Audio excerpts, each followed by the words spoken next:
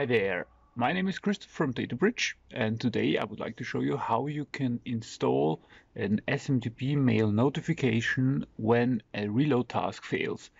And this is a little known fact. It has been around for a while, and my friend Levi Turner, Pre-Sales of the Year 2019, has created a video about it already.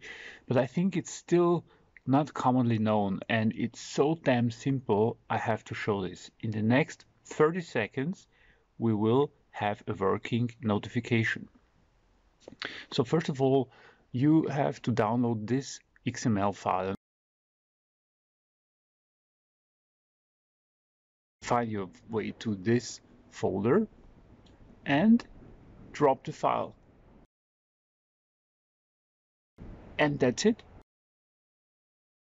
And of course, you have to adjust the SMTP mail headers so to connect to the right server with the right password and the right recipient. So this is not part of the setup, okay?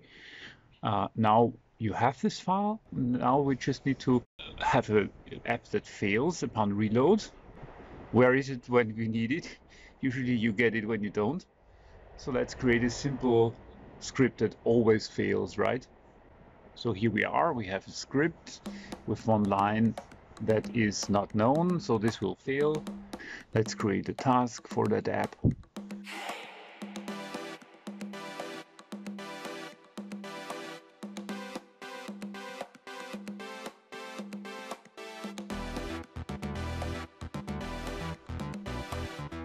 And start the task.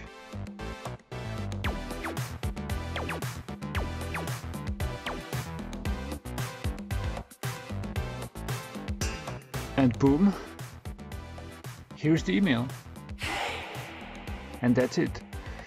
Of course, now you will start like, great, I have an enterprise server with multiple nodes. Well, install this XML file on all the nodes that are concerned with reloads. Might be one of them that is dedicated, might be two or a couple of. Second, you will say, well, I won't send the email upon fail to always the same group of recipients, right? And this is where it starts to become complicated with this XML. The technique that this is based on is called an SMTP appender of an Apache log library called log4net. And this is not very sophisticated. So you have, as a context of what is being sent in the email, or as a decision on who to send it to, the only reference is that very line of a log. So there's nothing like, oh, you could look up the owner of the app in the QMC. No. And let's have a look what is the context of that very line.